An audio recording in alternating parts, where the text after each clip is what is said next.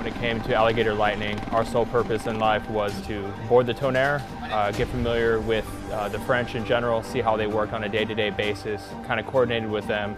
Especially since we were working off their vessel, we needed to understand their logistics, how they set up the birds. In order to be successful, I have to intimately understand what they do, and they have to intimately understand what we do. And then went ship to shore from the tonnerre to a training area, conducted a raid. We had, I believe, foreign air controllers from the French birds, from French aircraft, as well as we had our own American JTACs, Joint Terminal Attack Controllers, that were controlling aircraft both with deconfliction of airspace and with proper landing inside the landing zones.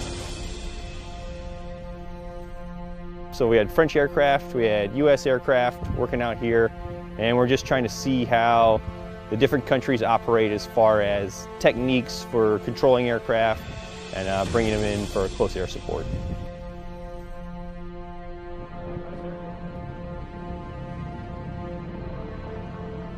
You had French guys talking to American aircraft, American guys talking to French aircraft, so it was a good mix of different perspectives on how we do things.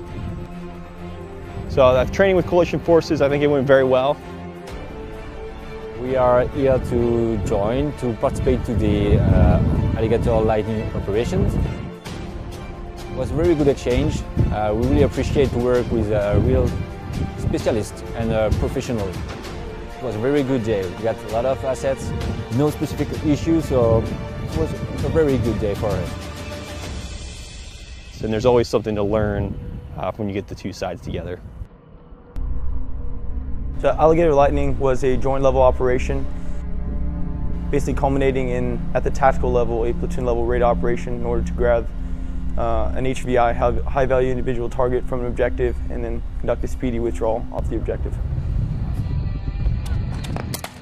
Miller, push your team left!